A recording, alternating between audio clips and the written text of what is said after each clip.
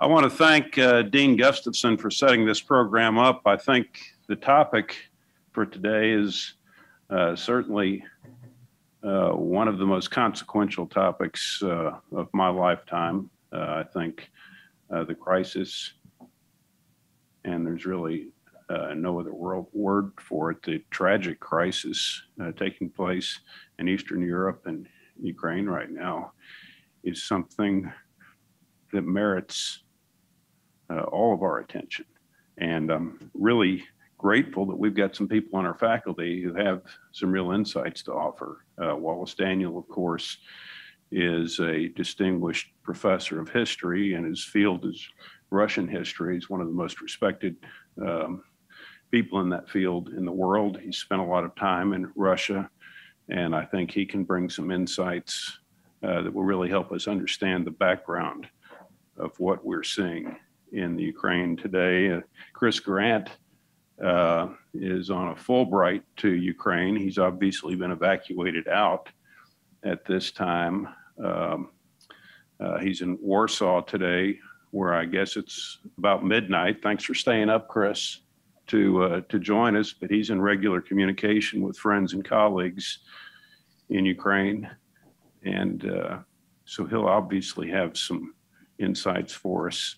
And of course, Jim Hunt, who's a professor of law and business here, has also completed a Fulbright in Ukraine. So I think it ought to be a great program, some real insights from these folks. I know they've each got some prepared remarks, and I don't want to cut them short, but I want to make sure we have time for questions as well. So with that, I'll turn it over to Anita. Thanks.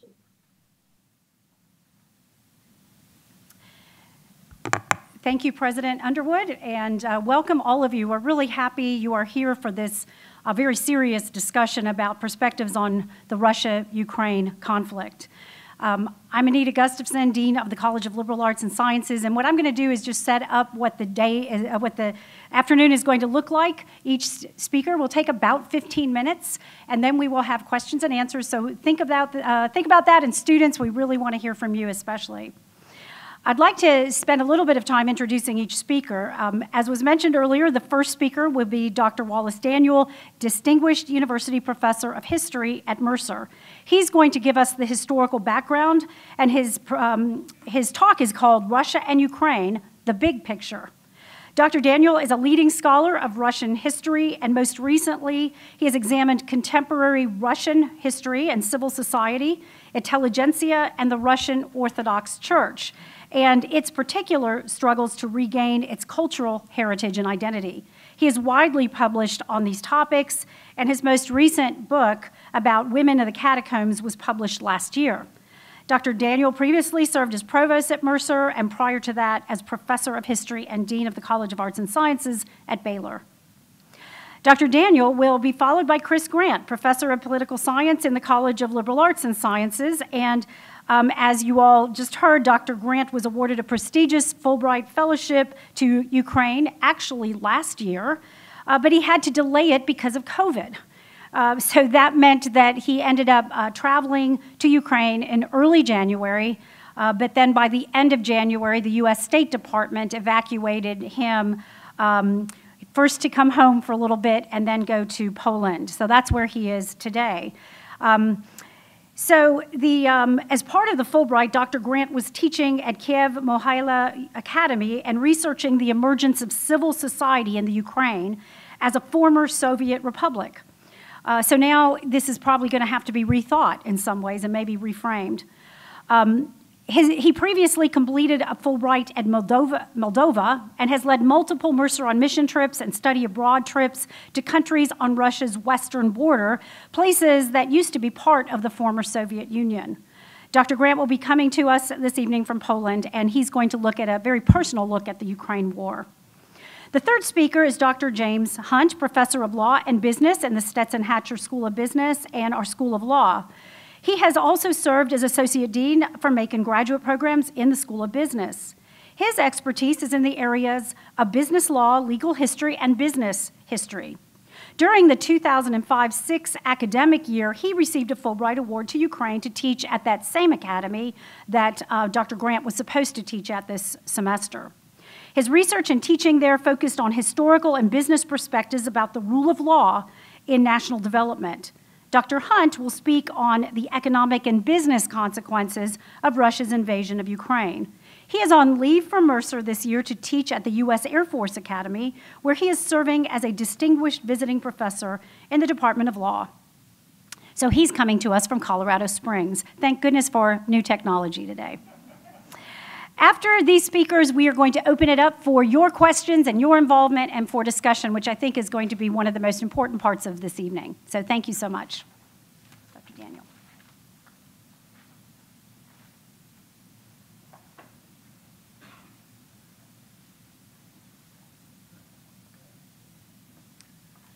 Good evening. Let me begin with just a few very basic facts. Ukraine is the second largest country in Europe. It's a country of 44 million people, so it's larger in terms of people than is Poland. It is the first in Europe in uranium ore and second in Europe in titanium ore. It has the second largest iron ore reserves in the world. It is the first in Europe in terms of arable land, and it has the capacity to feed 600 million people. It is also an industrial power. It has very large iron and steel foundries. And for those reasons alone, it is important. This issue is important, but there's going to be a lot much more that will define its importance for us here. So let me begin with last week and set this in context a little bit. Last Monday, on February the 21st, President Vladimir Putin addressed the Russian people. And in that address, long, rambling, almost incoherent talk, he made two very basic points. First one, in this rambling address, went back to the year 1612, when he said Russia was invaded and almost capitulated and almost destroyed. And then he carried it up through history, through the timelines of history, where he said, we have suffered repeated invasions, particularly from the West, but occasionally from the East, and we've had to throw them out over and over again. And he said a number of these were led by the United States and its European allies. He also said, in reference to Ukraine, that we are now seeing this again. Ukraine is being held hostage, he told the Russian people. Ukraine is being held hostage by the United States and its European friends, and we've got to, quote, liberate them. The second point that he made, and this is by far the most important, he said that Ukraine historically belongs to Russia. It shares an identity with Russia. It shares common resources with Russia. It shares a heritage with Russia. And so, in essence, that statement justified, in his mind, what he was about to announce later that week. So let's take a look at that claim that he made, and let's try to give some context of what we witnessed in it, perhaps a larger context than may appear on the surface. It may be said that Russia's story began in the 10th century. In the 10th century, the Kievan prince ruled over an enormous territory that stretched northward almost to the Baltic Sea. This immense territory ruled over, control's a little bit strong, but ruled over by this Kievan prince, was the seat of what we now call Russia. It was there in the year 988 that the Kievan prince accepted Christianity. Christianity coming from Byzantium, the eastern, of course, center of the Roman Empire. And that will have an enormous effect on this story eventually. In the 12th and 13th century, the Kievan principality declined. I won't go into the reasons, there are several, but it declined, and it declined precipitously. And then over the next few centuries, with Kiev left behind, Moscow became the center of this culture. And Moscow expanded eastward across Siberia, southward to the plain area, northward to almost the Baltic Sea eventually. And in the 17th century, to leap upward a bit, in the 17th century, Moscow signed a treaty with Ukraine. That treaty is controversial. Moscow said, or the official word from Moscow, and this is used by Russian historians to this day, is that Ukraine had a choice, or what we call Ukraine had a choice between Poland and Russia. And fearing Poland-Lithuania, which was a major power, Ukraine chose to be incorporated into Russia. Now, I must say that Ukrainian historians dispute that a bit. In fact, they say that they were coerced into signing with Russia this treaty, and they said that it was a temporary treaty. It should be only 7 years, 7.5 years, and then another decision would be made. Russia, of course, decided that that would be permanent. And so Ukraina, means frontier in Russian. Ukraine was on the frontier between Poland and the south. Then, Russia would rule over Ukraine for the next 250 years. But that reign, that rule, was very difficult and often unruly. Ukrainians were independent. They were freedom-loving people. That is not to say that Russians are not, but I say the matter is one of degree. You can see it in their literature. You can see it in their music. You can see it in the famous Cossack dancers and in Cossacks in general who come, of course, out of Ukraine and the frontier area. Two of the greatest rebellions in Russian history began in Ukraine. And then, to leap to 1930, when Stalin initiated his collectivization drive, his horrendous collectivization of agriculture drive, Ukrainian peasants chose, rather than turn their cattle and their crops over to the Soviet state, they burned their crops and they slaughtered their livestock. That is going to lead to one of the greatest famines of the 20th century, that action, and Stalin was determined to bring it to its heels. Now, let's quickly fast forward to the year 1991, twilight of the Soviet Union. In August, Ukraine announced that it would no longer adhere to Soviet laws. 6 months later, it announced its independence with an overwhelming 92% of the population supporting that move. This next decade, the entire 1990s, would be a time of transition in Ukraine. It proclaimed its independence, but it also at the same time remained politically close to Russia, and it accepted a president who was loyal to Russia, to the Russian government. But this did not last long.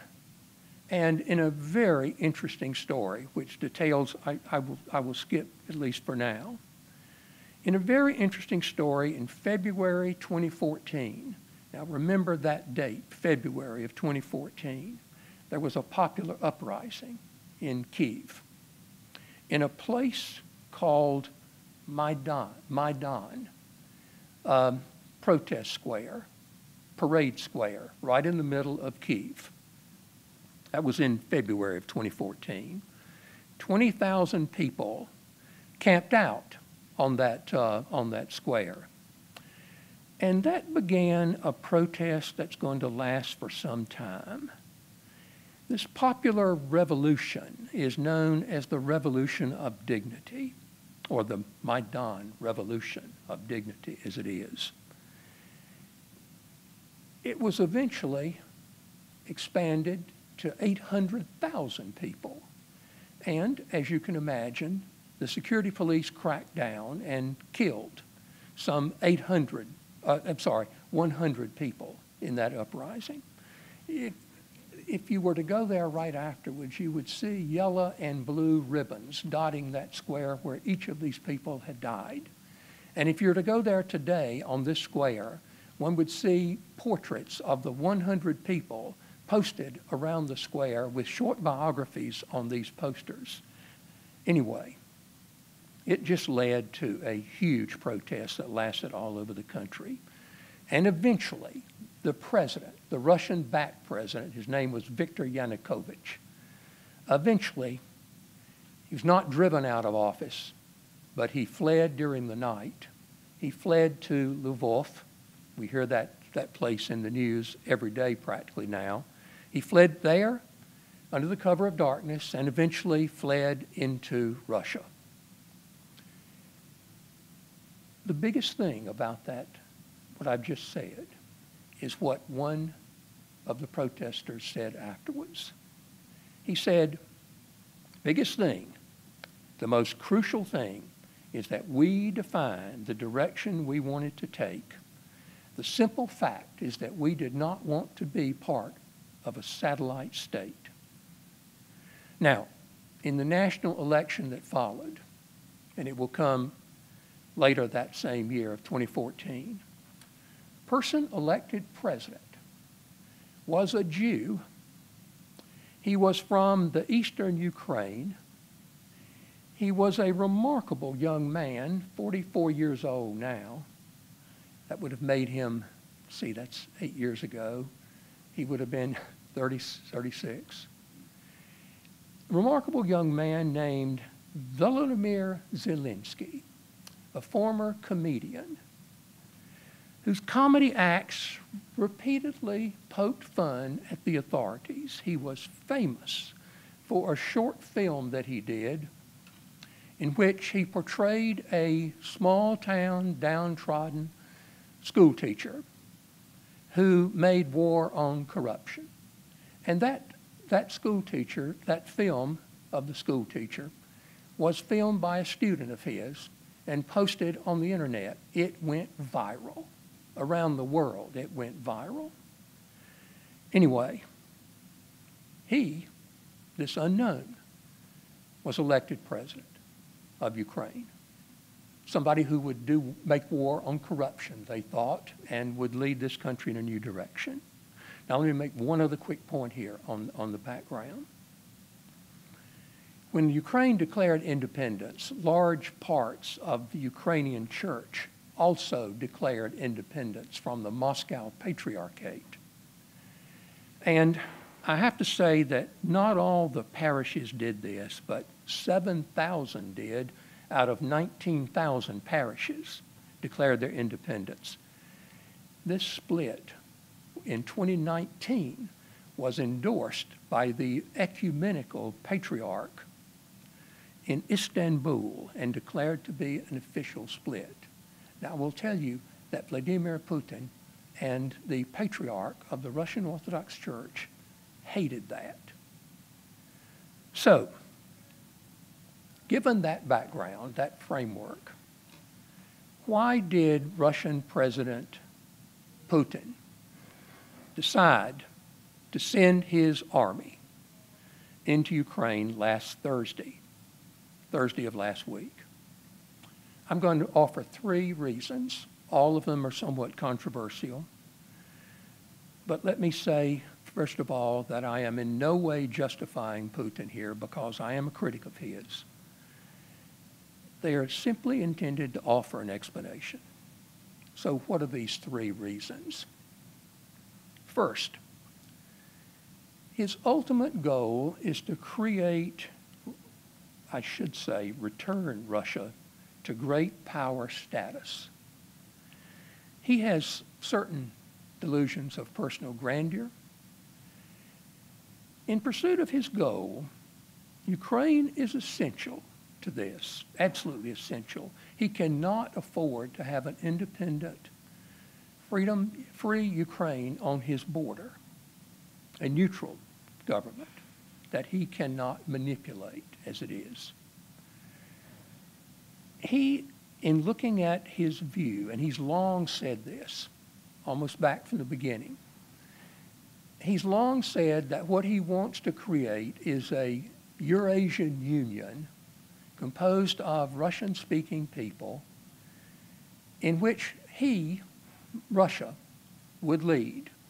That would counterbalance what he sees as an Asian Union led by China and an Atlantic Union led by the United States. And that would be the future, at least as he has tried to define it. He has to have a pliable Ukraine in order for that to happen, or he has to destroy Ukraine for that to happen. All right, the second reason. In 2014, when he lost Ukraine to this Maidan uprising, he seized the Crimean Peninsula, as you know, in 2014, and he backed two separatist provinces, Donetsk and Luhansk in southeastern Ukraine.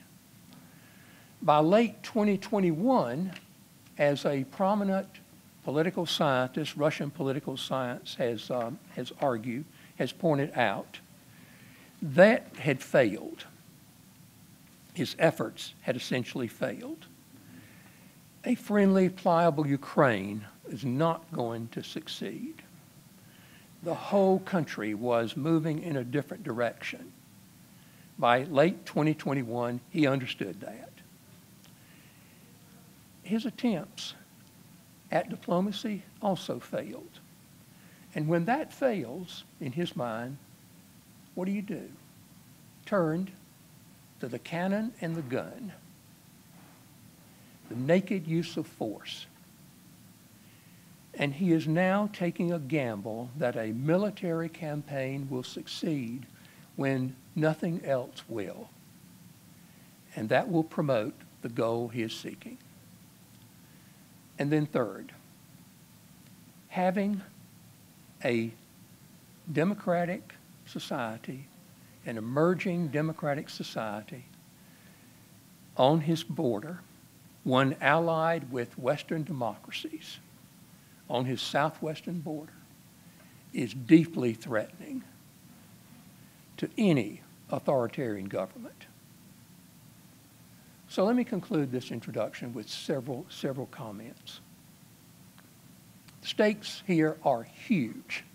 They are huge for him, and they are huge for the world. I'm going to have to revise my understanding of Vladimir Putin and revise all the lectures I've ever given to my classes on Vladimir Putin. I probably should send them all a letter and say, what I told you about Putin, I think, is misguided. I never considered him a riverboat gambler, but one who prizes stability, one who prizes order. That is obviously not the case. He's taking an enormous risk. If he succeeds, if he wins, if he weathers this storm, it will be at great cost to people there and elsewhere, in both Russia and Ukraine. But it will move him much closer to that goal that I defined at the beginning. If he loses, if the Russian people fail to back him, it will eventually lead to his end and the end of his regime. Personally, I hope this latter will prevail. But the stakes could not be higher. It is the conflict between an authoritarian and a democratic society, and an authoritarian world and a democratic world. The three blocks that I defined earlier, China, Russia, the United States, two of those three are authoritarian. We see the same conflict here in the United States between those two forces. The Russian-Ukrainian conflict brings this right to our doorstep. And let me mention one other thing. What Putin has done is something that is a throwback, not to the Soviet period, but before that, to the old 18th and 19th centuries. Well, what does that mean? It means that not only has he initiated the largest army attack since World War II, not only has he done that, but what he has done is saying that a rule-based system is no longer viable. What he's done is to destroy the old rule-based system that was created following World War II to prevent war and to prevent force from happening again. That rule-based system has been violated, perhaps destroyed, by this assault, because all the treaties and all the wars and all the establishments that were created after World War II had been violated and may no longer be applicable. We can talk more about that. Okay.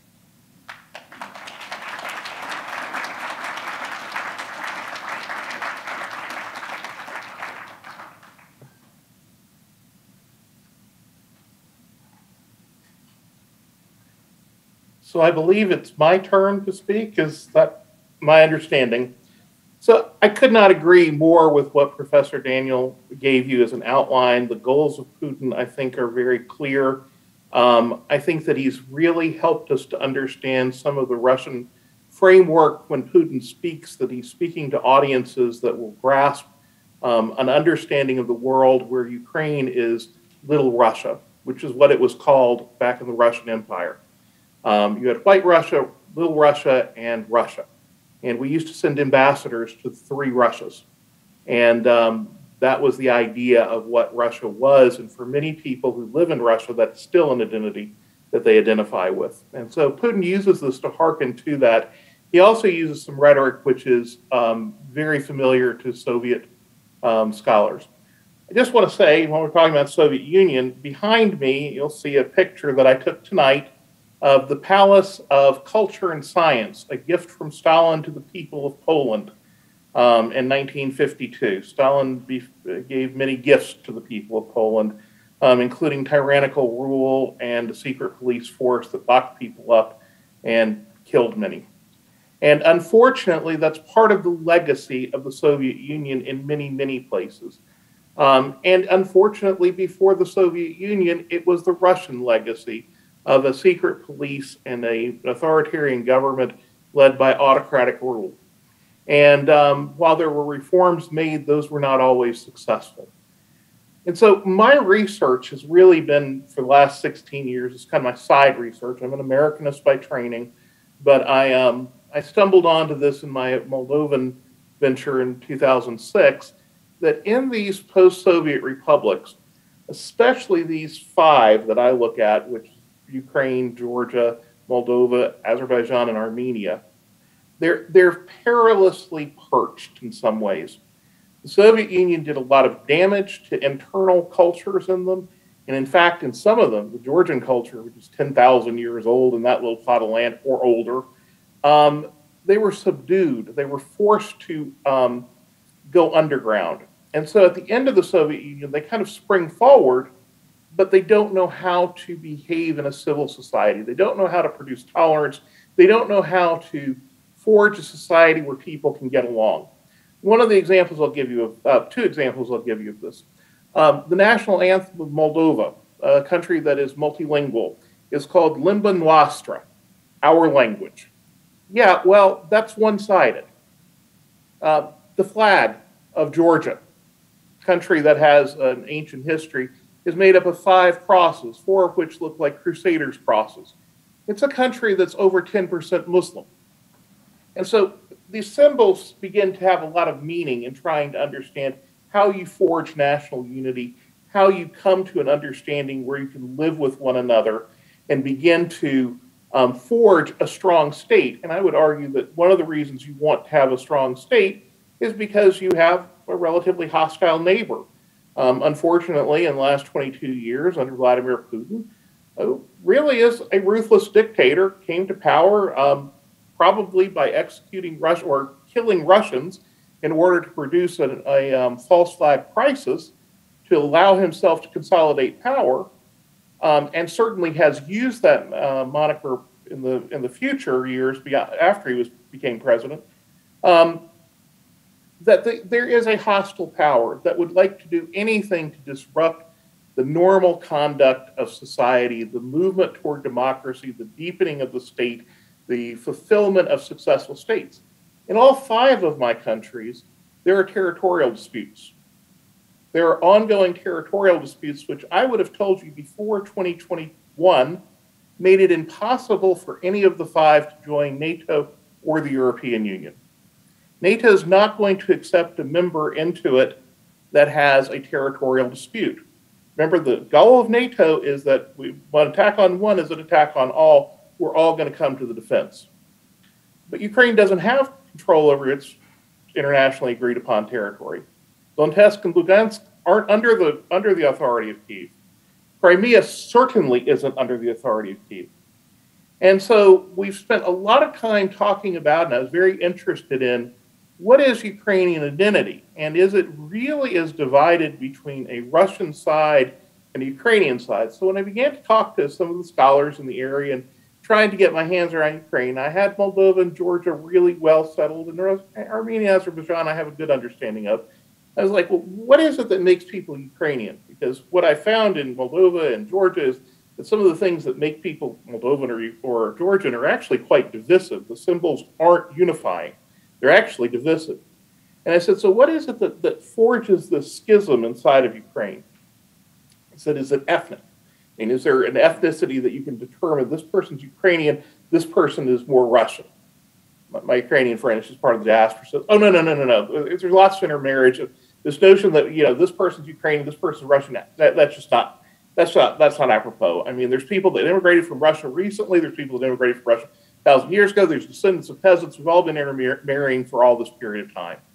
Okay, well, this is kind of confusing to me because I thought this was really very ethnic. I said, well, is it about what language you speak? Is it Russian or Ukrainian? Oh, no. In Kyiv, you'll hear one person speaking Russian and another person speaking Ukrainian and having a conversation with each other because most people in Ukraine speak 2 languages, Russian and Ukrainian. And just to make a point, they are different languages. They're not the same language, which sometimes people make a mistake of understanding. And Ukrainian is not just a dialect of Russian. They are distinct, and there is some significant differences between the 2 of them. We don't need to go into that discussion right now. But so I was like, well, what is it the church? No. We've got the Ukrainian Orthodox Church, the Russian Orthodox Church, and the Ukrainian Catholic Church, which operates just like an Orthodox Church in terms of its services, but is under the Pope. I said, well, what is it that makes Ukraine Ukrainian? I mean, what is it that distinguishes these groups of people? And that really becomes the centerpiece of my research. So I'm going to talk a little bit about some people that I've talked to and give you some understanding of where they see this and some of what they're doing today. So I didn't get a lot of work done. I was actually on my Fulbright for 18 days before we got pulled. And now I'm in Poland and I'm trying to write things and pull this together. But one of the things, the interview that I did that was with a civil society activist, as I asked him, I said, so do you see yourself as Russian? Do you see yourself as Ukrainian? How do you see yourself? One of the questions I like to ask. He said, well, I grew up in a Russian-speaking household, and I speak both languages, but I was certainly more Russian than Ukrainian. I was born in Lugansk, one of the separatist provinces where Vladimir Putin claims that Russian there is a genocide on Russian speakers. This is why one of his reasons that he had to march into Ukraine is.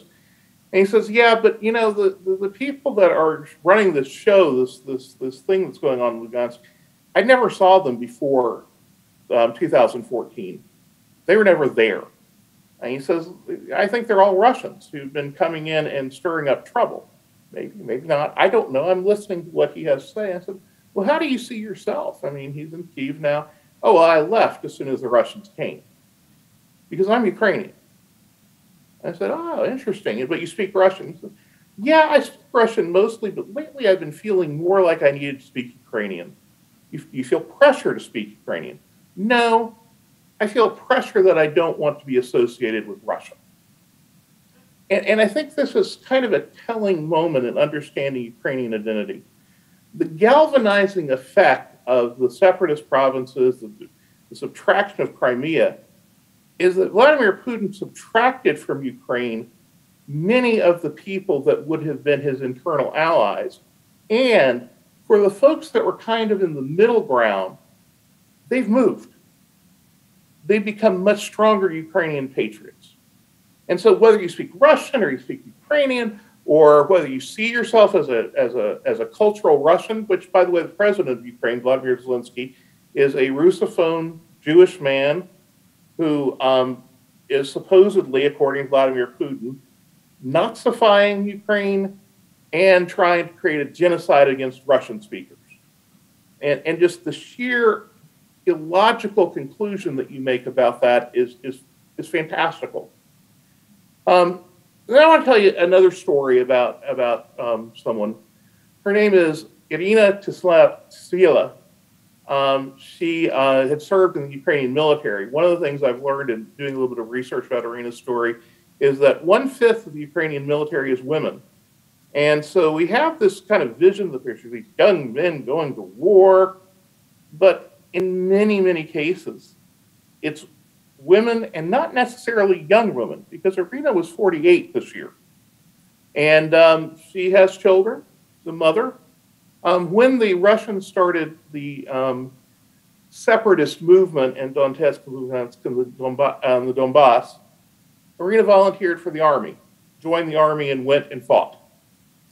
She saw it as her patriotic duty to her country.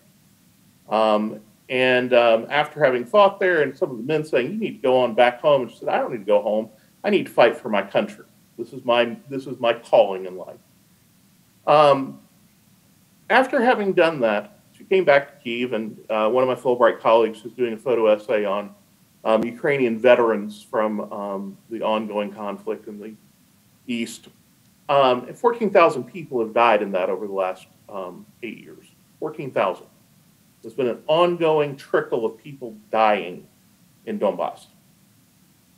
But Irina survived. Her husband, Dmitry, also survived. They came back to Kyiv. They continued their family.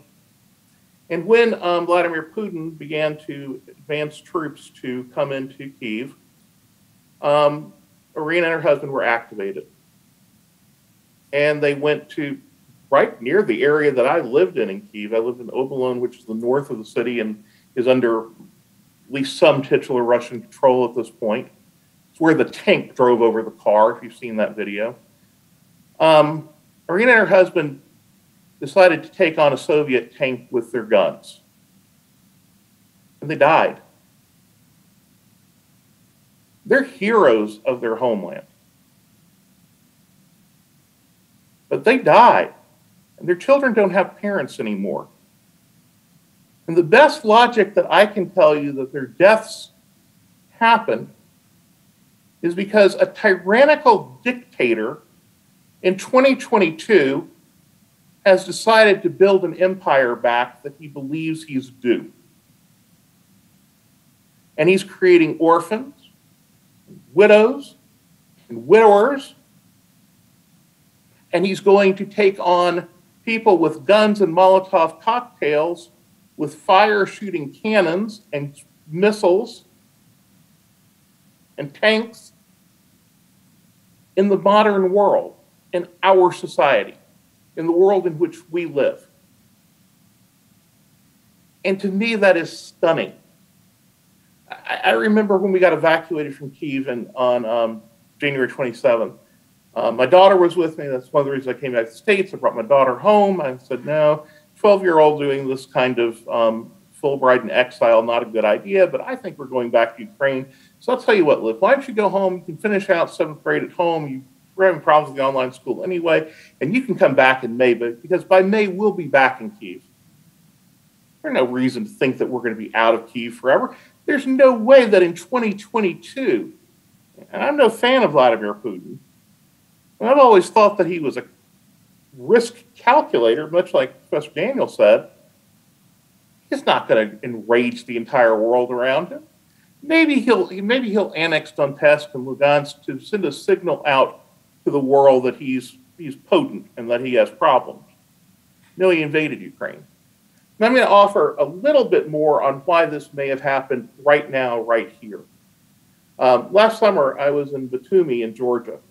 And it was fascinating because there was a Ukrainian flag, a Georgian flag, and a Moldovan flag. They're all flying together. I'm like, those are three of my countries. I'm like, oh, wow, my people are here. They're all here. And then I heard there's a summit of the presidents of the three countries. And I thought, oh, well, nothing. The Georgian president is useless. And while I like Zelensky and I think he's really a hero in the moment, he's had a lot of trouble governing. And he hasn't enjoyed widespread support of his people. And he's been seen as a little bit off the wall by European political types.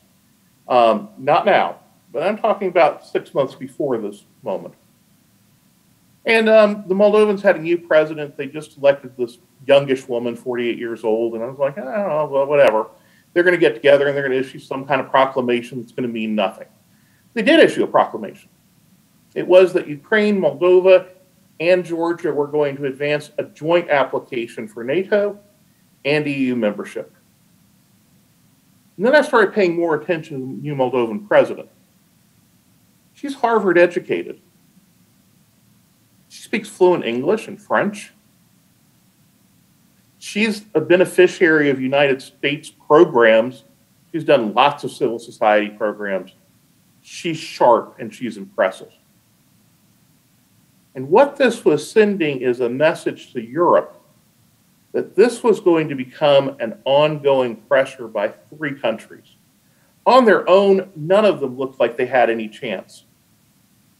Together, that package looks a whole lot different, especially when you have a very capable, young, articulate leader with strong U.S. connection. And so I think this pushed Vladimir Putin. I think he was already plotting at this point, but I think it pushed him even further into a sense that he had to retake the territory that he believes is so important to be a buffer zone to Russia. And so this is what I think is going on here. The horrific personal side of it is people are dying. People are dying every day. Russian soldiers are dying, and you ought to know that Russian soldiers are 20-year-old kids that have been conscripted into the army. They're not there because they have ideological passion or great love for Vladimir Putin. They're there because they have to be there. They're there because they're terrified not to be there.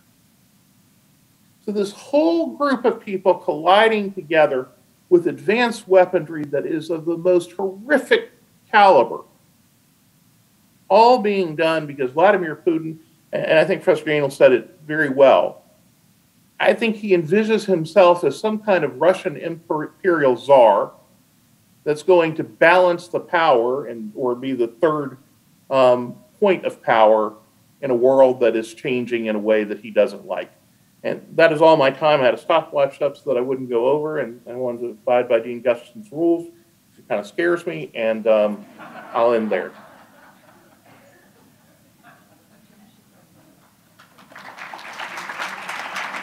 All right. Again, my name is Jim Hunt, and I'm going to try to follow up on some of the themes that Wallace and Chris were talking about, because I think anyone with an interest in Ukraine or the Ukrainian situation now can relate to those themes.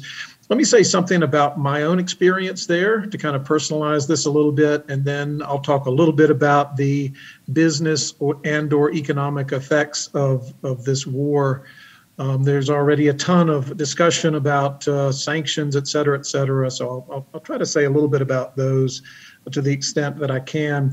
I was in Ukraine, in Kyiv, from August of 2005, 2006. It was one of the greatest opportunities of my career, as any Fulbright would be, as Chris could certainly confirm from his own experiences.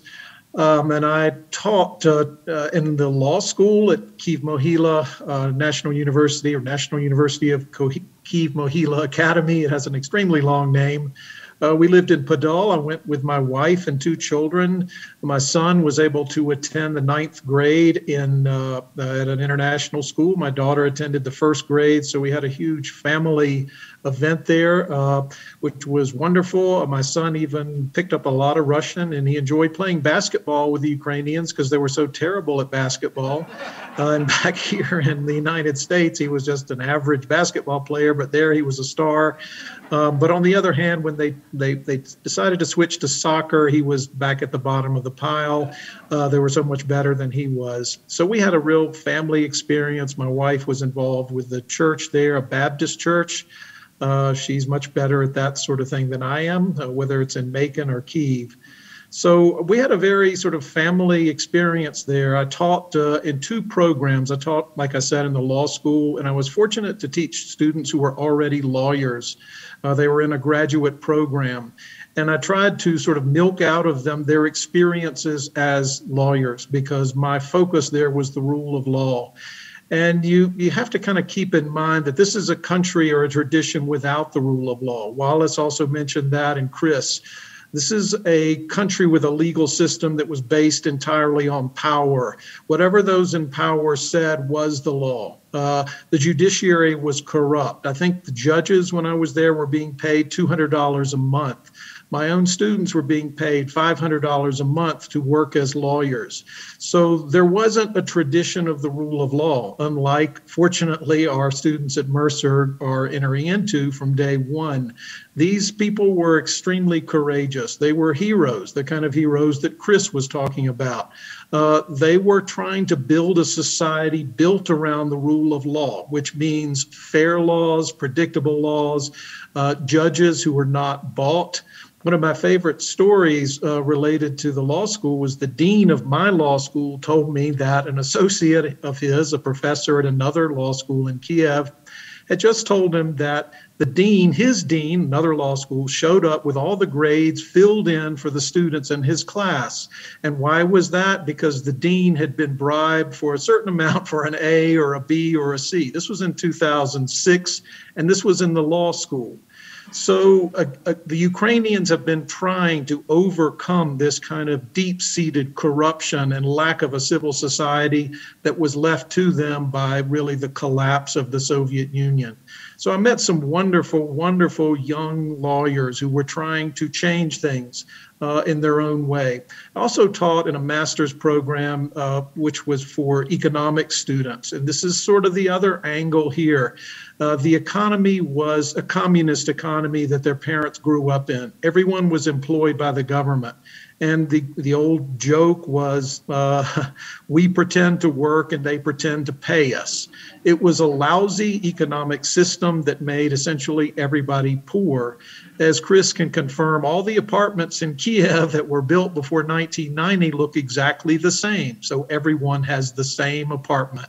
This is inefficient, it's ridiculous, it's ugly. And fortunately, I was around these young economics students who wanted to build a market economy, not necessarily an American market economy, but a Western European market economy where people have decent health care, they have decent education, they have jobs where they don't have to work for the government, where they don't face sexual harassment or other types of discrimination. So again, a very courageous group. It doesn't seem in this country, if you want to be a business lawyer or a business person, that you're some sort of a radical. But 15 years ago in Ukraine, it was seen as a radical because it was a rejection of the kind of legal system and the kind of economic system that I'm afraid to say Vladimir Putin still stands for. He doesn't stand for the rule of law, and he doesn't stand for an open market economy.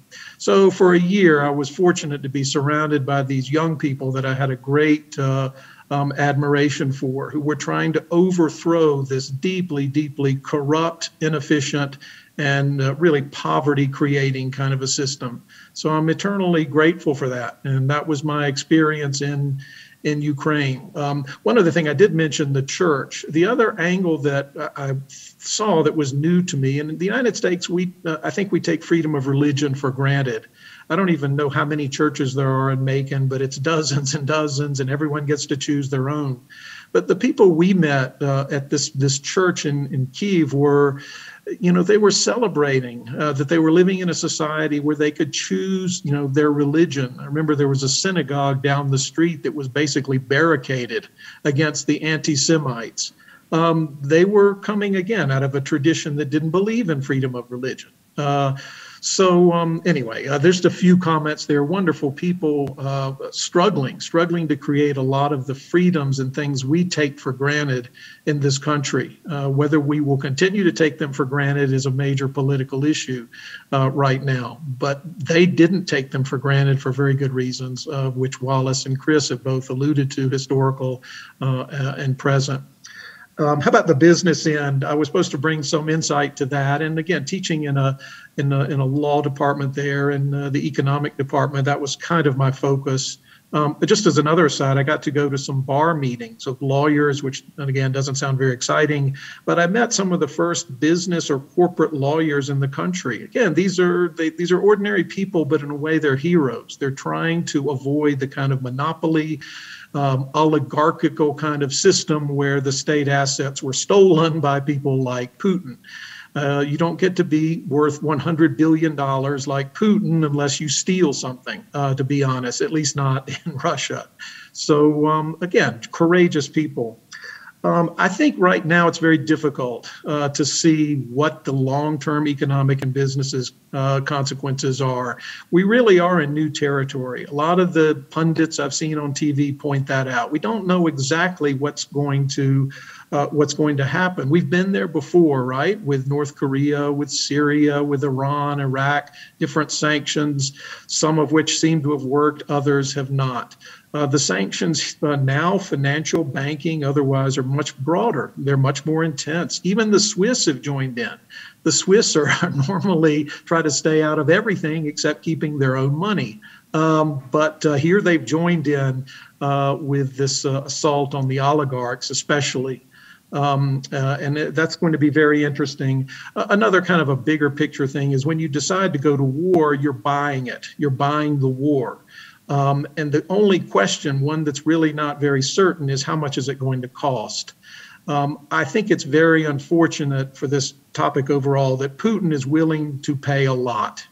He's willing to pay an enormous amount of money. I can't even imagine how much it's already cost, billions just in the last week. Is he willing to accept $1 trillion, $2 trillion, $3 trillion? I don't know the answer to that, and I don't think anybody does. His behavior suggests to me, as both Wallace and Chris pointed out, that he's willing to throw the dice altogether with this. And that means it's going to be a very expensive war, especially for the Russian and Ukrainian people. And that's a horrific event. It goes beyond the military side, I think. As far as the impact on the U.S., I don't think it'll be very much. I mean, we'll see some inflation. We'll see some gas prices go up. We get about 10% of our gas from Russia. But otherwise, we don't buy much from the Russians. I mean, when was the last time you bought a Russian car? Never, right? I mean, we don't buy anything from them. They don't produce anything. This is the Russian economy is basically a failure. It has been for the last 15 years. GDP is flat. Wages are very low. There is no middle class in Russia. There's no middle class that has any political power. It's basically the people who stole state assets like Putin and his oligarch buddies who run the country. So I don't see, the Russians are less than 1% of our international trade, and the Ukrainians even less than that. So I don't see us hurting. It's another one of those situations where we're over here in North America, and that's a great thing in terms of being far from the problems. They don't produce anything we really want. We don't sell them that much compared to China, Mexico, Canada, the EU. Those are our big trading partners. So I think the U.S. will emerge from this. It's just a question of how much, how costly do we want to make this? What else? I actually think, and just a couple other comments here. Unfortunately, I think the Chinese are going to be one of the big winners of this. They are going to solidify themselves as number two, at least in terms of economic powers in the world. They're already there. And I think that this is going to continue because of this war. Putin is shooting himself in the foot economically. That's obvious. It's going to be very expensive. And so, the Chinese should be laughing all the way to the bank with this. I hate to say that, but I think it's going to happen. They're losing nothing here, basically, and everybody else is going to have to pay some price for it. Obviously, and this is really my last point, the cost is going to be the biggest on the Russians, the average Russian and the average Ukrainian. Ukrainian infrastructure, depending on how far Putin wants to go, is going to be destroyed. The highways, internet, oil stocks, you name it, it's going to be destroyed if Putin pushes it too far. And I think this is going to be one of the horrific aspects of this war. Everything. I saw an interview with a Ukrainian the other day that pointed out that they have 4 nuclear power plants in Ukraine. Putin could easily target those. This would completely change the whole environmental picture in Europe. And that's just one, the whole power grid itself. In Ukraine could easily be destroyed. You don't rebuild those kind of things overnight without a lot of money. I think the West, meaning the US and the EU, is going to have to come up with that money depending on what happens. Another big loser here are going to be the average Russians. We've already seen where the ruble has, within a week, gone from 1 to 75 per dollar to 1 to 115 in just 7 days. So the average Russian has lost 40% of their assets, and they don't have very many assets to begin with within just a week. So I guess I could leave this with just one sort of broader point, and it's a question that I don't know the answer to, which is how much is Putin willing to pay for this war? How much is he willing to pay? Again, is it 1 trillion, 2 trillion, 3 trillion? He acts like it's the bank vaults are open and he's going to spend whatever it takes to get what he wants. And if that's true, I think the news is really bad, particularly for the Russians and Ukrainians from an economic standpoint. It's likely that they will not sort of get over this economically in my lifetime, or maybe the lifetime of anybody in the room. They'll be paying for this for decades. That's how bad it is, I think, from an economic standpoint. Let's hope not. Let's hope some rationality prevails. But this could be one of the most expensive wars in the world in many decades, many decades. So the news is unknown, but I'm afraid a little bit scary. So that's all I had to say. But anyway, thank you for listening.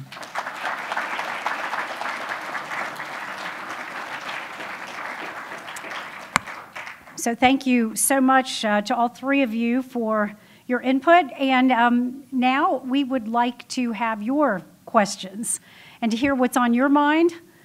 We have Matt Smith with a microphone. So if we've got some folks over here, if you would, we'll start with Shannon. And please introduce yourself when you ask your question. My name is Shannon Hart. Would you like me to stand? Please, that's fine, yes. I've thought a lot about what forms people and conscience and inner life as it affects the way we approach the world. For me, I was formed by my parents, my theology, my life experience, and they're red lines that I won't cross. They're values and standards that I won't betray. Perhaps Dr. Daniel can speak to my question. What are the forces that formed Vladimir Putin, and does he have any red lines? Yeah, either way, you can, that microphone works.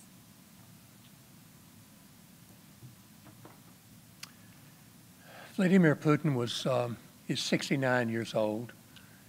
He was born in Leningrad, called Leningrad in those days, during the end of the Second World War. So he knew, of course, the hunger, the difficulty, the tragedy of one of the major cities in World War II. He joined the KGB as a young man and served part of the time in Germany, where he witnessed some uprisings that he never forgot. He never forgot, for example, the 1956 uprising in Hungary, which scared him, terribly scared him. In fact, the most greatest fear that he has is popular uprising. He's many times demonstrated that. His red line in terms of, we came back to the Soviet Union, and in the 1990s, he served under the head of the state, of the mayor of St. Petersburg. I'll call it St. Petersburg since it's its current name. Served under Anatoly Sobchak, who was a fairly progressive, upstanding, Western-oriented person. One would not have suspected, I suppose, many elements of Putin developing as they have developed. He was chosen, personally selected by Maurice Yeltsin in 1999 to succeed him. Putin was not known that well, but one of the first things that he did was to attempt to solve the Chechnya uprising when Chechnya tried to break away from Russia, and it was awful. What he unleashed on that province was absolutely awful. We're calling about bombing and fireballing civilians as well as military, and he quelled it. He quelled Chechnya, but it was absolutely terrible. Looking at him now, and coming to the heart of what you just asked, in terms of red line and in terms of what he's like now, my interpretation, and others may have a different view, but my interpretation is that in the last couple of years, Vladimir Putin has changed. He is a Soviet person. He thinks like a Soviet person. He was shaped by the old Soviet Union. He's embroiled in that Soviet mindset of order, of force, of not allowing a lot of speech to be open and free. He's a Soviet man. But in this way, he's changed, dramatically changed in the last 2 to 3 years. We've seen pictures of him sitting at a table at one end of it, and you saw perhaps that recent picture of 10 people at the other end, 20 to 25 feet away. He's afraid of COVID. He's isolated himself. He was married. He was divorced in 2013, and so there's nobody at home. He has 2 children, maybe 3. It's speculated that he had an affair with a former gymnast in 2014 following that divorce, and that there is a child. Although that's not easily documented. There's a child born in 2015. Does he have a relationship with his grandchildren? His children says they rarely see him. So he's virtually isolated. He's alone on an island. I think in some ways he shows some paranoia, but in some ways, again, there's one other element that makes this difficult. He's now been in power for 22 years. The only Soviet leader who was in power longer was Joseph Stalin. 1928 to 1953, that's 25 years. So he's coming close to that. When you're in power for that long as a political leader, there are not many examples of ever willing to give that up. All the other examples are people who died in office, who've been in power that long, 22 years. In 22 years, also, you surround yourself, and this is certainly true of him, with voices that tell you what you want to hear. you don't dare dissent in that inner security circle. We saw one example of that recently with this Sergei Narishkin, who is the head of, the deputy head of intelligence, foreign intelligence, when he told Putin something like, if we go into Ukraine, military assault on Ukraine, there will be lots of bodies that will come back home. And Putin quickly shut him down. And Narishkin then towed the line that he should have, or thought he should have. So, yeah, that's right. So where does this go? Where is the red line for him? I don't see it right now, personally. I think it's all or nothing. And I could be wrong. I could easily be wrong about that. But to me, this gamble that he's playing is all or everything. Once he goes in, and they have not begun to use all the military power at their disposal. We're going to see a lot more of that, a lot deeper element than that we've seen in the last 6 days. So I think really the worst is to come. And the real question is, how are we going to respond to that? I could go on and on, but that's enough. So this woman right here has a question. Kathy Roach. Yes, ma'am. Just can you wait, please, for the microphone so that. Sorry. That's okay. Thought I was being Thank loud you. enough. I'm No. Kathy Roach.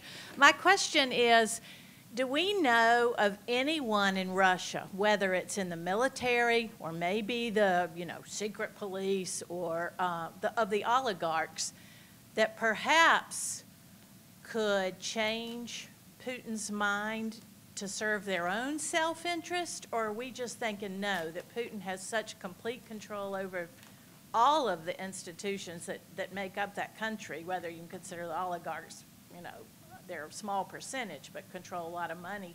Is there any hope for an overthrow? Is there anybody that Chris wants to speak to that? Well, I think that the scariest thing for Vladimir Putin, and I think Professor Daniel said it really well, is that he's afraid of the uprising. And this may be the worst part of this, which is as the body bags come home, and they keep coming, he's going to have demoralized military. Remember, it's conscripted army. They're not there defending their own people. And people have relatives in Ukraine. They have family in Ukraine. But I say they're not defending their own people. They're not defending a cause that is their own. Russia's not under attack from Ukraine. The propaganda he's put out is not being bought, at least by some of the news reports we're seeing. And especially younger Russians have shown an incredible distaste for the Putin regime. And one of the things that Professor Daniel said so well is that he's isolated himself into a small cabal of yes people. That's probably the biggest change that I would see. I don't think he's losing it or becoming more paranoid. I think he's always been this. But he has isolated himself from more and more information, and he has become so dismissive of anyone that questions him that this makes him unable to actually read his own people. Now, in a country that is pretty structured and authoritarian, can people rise up? I don't know. And that's what I'm hoping for, because I think it's the only hope for Russia or Ukraine at this point. I would argue that on the international stage, we have to isolate Russia for this. And it will cause great hardship for the Russian people. But without this, we are going to unleash on this world a new fury that is horrific and frightening to me. And so I would say you isolate. Why Russia has a UN Security Council veto, I don't know. That's something we need to be asking. We need to start asking our diplomats not to be stale. We need to start asking our politicians not to be stale. We let our democracy become stale because we wanted to fight about things that aren't important. And in the meanwhile, Vladimir Putin has raised up an army and invaded Ukraine. Thank you. I want to get a student over here. Yes. Hi. Can you introduce yourself, please? I'm Abigail Van Pelt. What do you think the chances are of Vladimir Putin attacking other former Ukrainian states. Other former Soviet states? Yeah, not Ukrainian, sorry. Right, that's okay. Does anybody want to speak to that?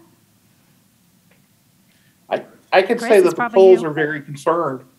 The Poles are in NATO and not a former Soviet state, and they're very concerned. They are absolutely convinced that the next strike will come to Poland. I'm not convinced, but then I was convinced that he wouldn't invade Ukraine. Mm-hmm.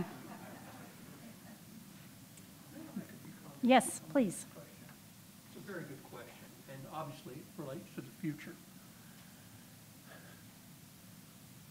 Putin is ideologically driven by something called the Russia world. It's not a restoration of the old Soviet empire, but it is an attempt to bring under one umbrella, this is ideology, all the people who are Russian speaking. And this goes beyond the Soviet empire. That was that ideology was created in the 1990s by a political scientist, a fairly liberal political scientist in Russia, and it's picked up by the church. And he's using that ideology as the foundation of his views, what he's going to do. I'm going to say something now that I'm not sure I should say, and I'm not sure it's totally accurate, but it's being talked about by a very prominent political figure in this country, in the United States, and somebody I respect. Her name is Fiona Hill. She, in a recent statement, says that we are now in World War III. That won't spoil your evening. I don't know what will. But it's not just have begun, it's been underway a long time. And she says that when you look at history, when you look at the past, this is a person who's on the front lines of the Ukraine and the Soviet and Russia in our government. She said that when you look at history, it does not go in a straight line. It goes in zigzags. And when you look at the past, you look at World War II, it really didn't begin as we think it did in this country in 1941 to 1945. World War II, she argues, was a continuation of something that began in 1914, and there was a so-called interregnum, but that interregnum was only a breathing space until some of those same issues were picked up again. So what if looking back, by the way, she says that if you look at World War II, if you look at Hitler, nobody wants to talk about Hitler anymore, but if you look at Hitler, the assault on the Sudetenland, the Anschluss and the assault on Austria, on France, on the Czech Republic, that all that began before 1941, of course, in Europe, and of course the 1939 assault on Poland. Now, looking back at the present, from the present, what can we see developing already before the present? Let's take Putin. Azerbaijan, which has resisted a kind of military agreement with Russia, has recently signed one. Belarus, now in Soviet orbit. Georgia, that Chris was talking about a moment ago so well, Georgia has been marginalized. And now, Ukraine. I'm not sure he wants to keep Ukraine. I'm not sure that he wants to destroy Ukraine. And there are various ways to do that. Not necessarily militarily, but by ways of taking territory and dividing it up. There are Romanians and there are Poles and there are others who live in Ukraine. What if you divided it up like he's tried to do in Syria? Then you've got a different calculus. So I think this issue is critical as a world issue, and I think it's really worth thinking about pondering in terms of what you just asked. Thank you. So, gentleman in the back.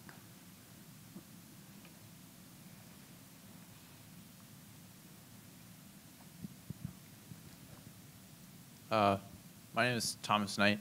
This is a question, I guess, mostly for Dr. Grant, but for others as well. You talked about how you focus on the three countries, Moldova, Ukraine, and Georgia, and the joint bid to join the European Union, and how the problems with that bid largely come from the territorial disputes. Obviously in Moldova with the Transnistria, and then Ukraine with the Crimea and the Donbas region, and then obviously in Georgia with the provinces that were taken after the 2008 invasion of Georgia. However, I also think about about Cyprus, which obviously has a large territorial dispute, but it was allowed to join the European Union in 2004. So my question is, from the European perspective, what has changed since then, and how do you explain the reluctance of the European Union to extend membership to these former Soviet states? A really, really good question, and I'm fortunate that I occasionally teach European politics, so I can answer a little bit of that, I hope well. Cyprus is an interesting question.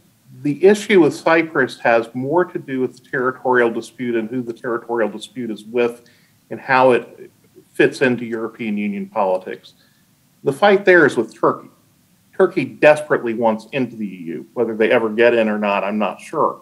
But they desperately want into the EU. So they're not necessarily Russia posed on the eastern border of these countries and territorial sovereignty being debated. And I think it's a very good question. Second thing is that the Greek Cypriots, which is the part of Cyprus that is in the European Union, that was a major push on the part of Greece. And Greece held out on admitting into the EU the Eastern Bloc countries like Poland, Czech Republic, and etc., on the cause that they had to let Cyprus in as well. And so ultimately they compromised in letting Cyprus in, saying, yeah, okay, if Greece will go along with essentially what Germany wanted, which was to bring in Poland and Czech Republic and Hungary, then we'll make a deal with you. We'll let you have Cyprus if you'll let us have these. The issue with Cyprus is economically it's viable in the EU. It's not going to bleed out the EU. It's a small country. It doesn't have a terrible economy. Ukraine is the poorest country in Europe. Moldova is the second poorest country in Europe. Georgia's a bit better off than they are, but not a whole lot better off. And so these are very, very poor states. The EU looks at them and says, you're going to drain us out for economic resources. People like where I am in Poland have benefited so much from the economic boost the EU gave them. They don't want to see their money going out to Ukraine and and Moldova, although the Poles are a little different right now. It's a really good question, and that's the best example. That's the best way I can explain it to you. Is that it was a deal that Germany made with Greece. In addition to that, Turkey is not Russia. Thank you. Another question. Okay, the young person right here. And then we'll come over here to Alexei. I'm Connor Santi, and y'all talked about how the biggest loser is going to be the average Ukrainian or the average Russian. Does the average Russian support this invasion at all, or is it just Putin kind of flexing his muscles? Good question. I don't know who wants to jump in, but the average. Pardon? You're Russian. Okay. Okay, so excuse me a minute. We have somebody that's responding here from the audience, please. And please introduce yourself. Hello, my name is Diana Gradny. I'm Russian. I'm teaching in 301. I hope my students here. If not, well, maybe they're watching us.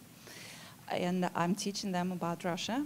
And I'm doing it here since 2015, about their culture, politics, and everything. And I would love to deliver some good news, but recent days I'm on point, and I noticed the tendency, and it's actually what happened to Russian people.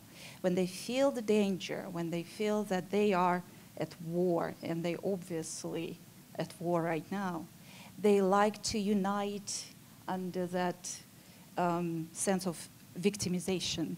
They feel themselves, propaganda convinced them that they are victims, that Ukraine is ruled by Ukro-fascists. That's how Russian propaganda define Ukrainians and the modern Ukrainian government.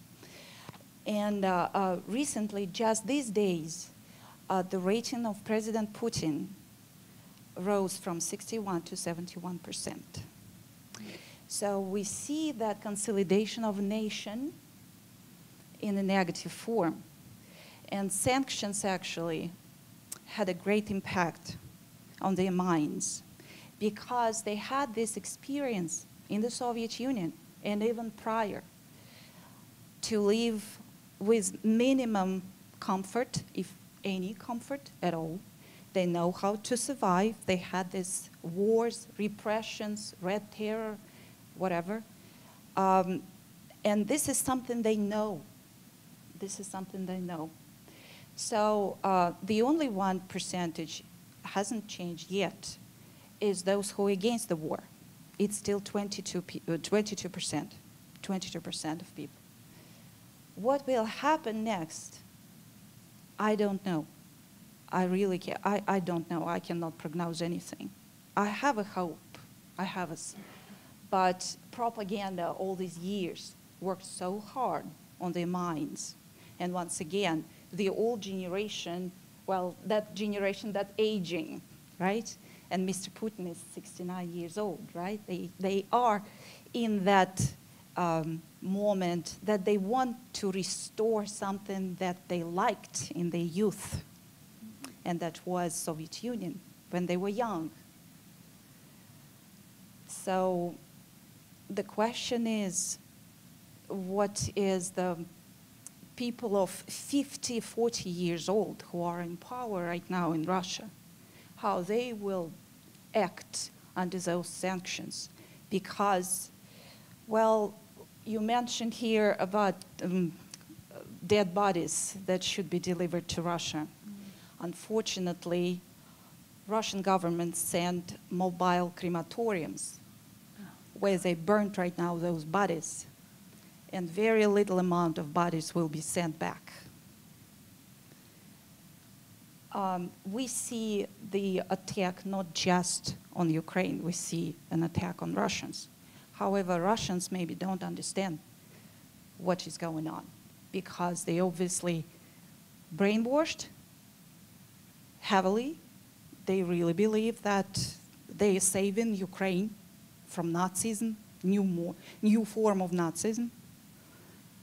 But at the same time, we're dealing with certain identity of people that has been formed for centuries. Well, I would like to bring some joke, but I'm sorry, I can't right now. Thank you. Thank you very much for sharing. I think Alexi had a... Oh, sorry. Wait a second. Chris had a comment first. I was just going to say that I think that what Professor Grotny just said is really important here. The Russian people are also Putin's victims. It is not just outside of Russia. And while he may enjoy very popular support, it is done on the basis of taking a very rich tradition, a rich intellectual culture, and twisting it and limiting information in ways that are really frightening. Russian people, really right after the end of the Soviet Union, were embracing freedom and democracy in ways that Americans could learn something from. And what's happened over the last 22 years is exactly what Diana said.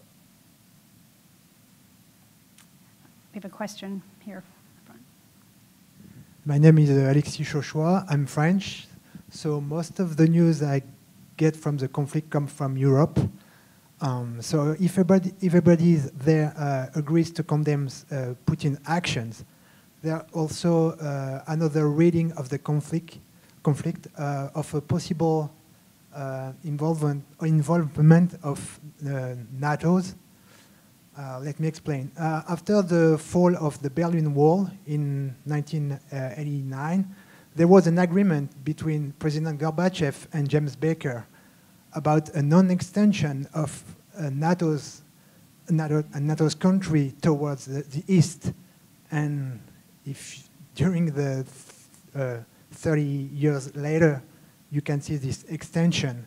And now if you look at the map of NATO's country, it's surrounding the Russian border. So could you tell me what do you think about this possible Yes, please. option? There have been many, many mistakes, and you're quite right. There was an agreement between Gorbachev and Jim Baker. It was part of the Bush administration, the George H.W. Bush administration. And that was, if you will unite Germany, we will not extend NATO. Well, is it 1996 or 97? I think it was 1997. NATO was extended enormously. I think in that year, NATO went to, there were 3 states that it went to, I think, I'll make a mistake if I try to call them, but there were 3 places that it extended to. And that is frightening, particularly to, that was very frightening to Yeltsin in 1997. He was furious about it, and we've seen it continue to expand since then, all around. I shouldn't tell a personal example here, but when I was a student in Moscow, I had a roommate, a suite mate, I was there for a year, who, if he ever went to class, I never saw it. I do know that he drank a lot. And one evening about midnight, he came into my room and he said, let's talk about foreign policy. So he pulled out this sheet of paper and he drew a map of the Soviet Union then. And he said, let's look at where your missiles are located. And he drew these X marks and it was all around. Then he said, now let's look at your country and where the missiles are, where our missiles are. Eventually, of course, they were in Cuba. But that's it. Now, put yourself in that situation in terms of insecurity, particularly when 2 world wars had been fought on your soil, First World War and the Second World War, in which 28 million Russians died. What kinds of psychological feelings about security and insecurity would one have? And you're quite right about that. Okay. We've made a lot of mistakes, and there's more, but that's enough. Can I just make one comment about that? When I was in Ukraine, of course, the major item in the news was the U.S. invasion of Iraq under very questionable circumstances raised by the UN. In fact, there were estimates at the time that the U.S. military killed 20,000 Iraqi civilians, and that war cost up to $3 trillion, or will cost. That's something that Putin, I got a sense of, and the Russians are aware of. I took a lot of flack from that. Here I was coming from the U.S., talking about the rule of law, and my own country had invaded Iraq under what turned out to be a false pretense. So I think we do need to be careful. I'm kind of following up to Wallace. What do we do as the United States? What kind of role model do we set? Someone who's sort of a cynic, like I think Putin is, would see U.S. action and say, well, you do it. You essentially do the same thing. And I'm not making a direct comparison, but I think there is a comparison. And we need to look to ourselves and not just necessarily to the behavior of other countries. Well, we're at an hour and a half. Is there any other pending question here? Okay, one more in the back there, and then I have a student here as well. Then we'll wrap it up. My name is Mohammed, and this might not be the most best articulated question, so I'm sorry for that, but for Russian reform, because I'm seeing one of the possible outcomes of this being some type of like government, not our government intervention, but just some idea of like reform within the Russian government after this war or whenever this war ends. Do you think it's possible that, like, do you think Russian reform is possible in a sense? Because I would think of Vladimir Putin more so as a cog in the machine of Russian authoritative government over anything else. So even if he did step down and like his oligarchy, there would just be so much, I guess, remnants. So what would be the first steps toward like this change? Sure.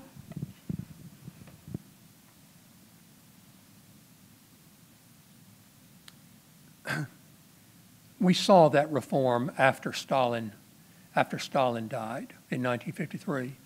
The Khrushchev period from 54, after he gained control, until the late 1950s was a time of significant reform.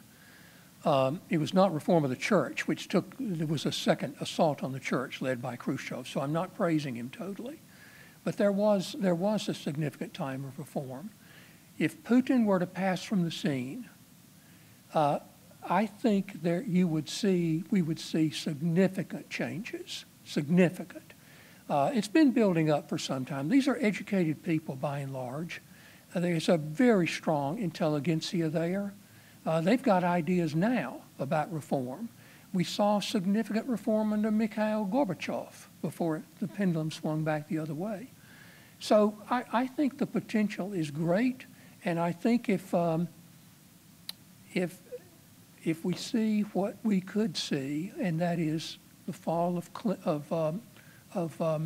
Putin eventually, I think we could have the opportunity to see something very different.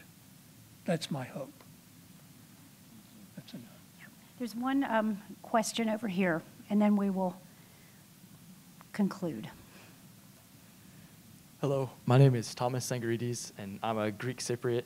It was good to see someone shine some light on my country, but my question does not regard that. My question is, what actions can be taken against Russia or against the former Soviet states to prevent this conflict from escalating or to limit its violence? Great question. I see Chris raising his hand. I think isolation is the only thing that can happen in a case like this. I truly worry about what happens if you say to this dictator, this land grab or this country grab, this will be tolerated by the international community. What does this communicate to China about Taiwan? What does this communicate to Turkey about Cyprus? Although it's a different story. But what does it communicate to so many other places where we've had some kind of holding of a line? A border has been, and the Ukrainian borders are a whole different topic that could be discussed for a long time, but that we've held on to some remnant of civilization and civilized boundaries. So I think that the isolation of Russia, that it just has to be isolated in this case. And I hope very much with what Professor Daniel said is that will start poking some of the oligarchs to say, hey, this is not comfortable. But I'm not overly optimistic about it. And I think that in some ways it's very hard to imagine what will internally bring Putin down. One of the things that he does about every year is he locks up one of the oligarchs that's been in his past supporter so that he can say, oh, look, this is what will happen to you if you go against me. I would just say the flip side of what Chris is saying is the unity outside Russia, the unity of the EU, the unity with the United States and the Japanese and every other country that has sympathy with Ukraine, that to isolate the Russians, we have to have unity on the other side of that isolation. That's always difficult to get. So I think we need to bring the evening to a close. Thank you so much for the excellent questions, and thank you for our speakers, Jim and Chris and Wallace, and thank you for the tech people in the back that made this possible.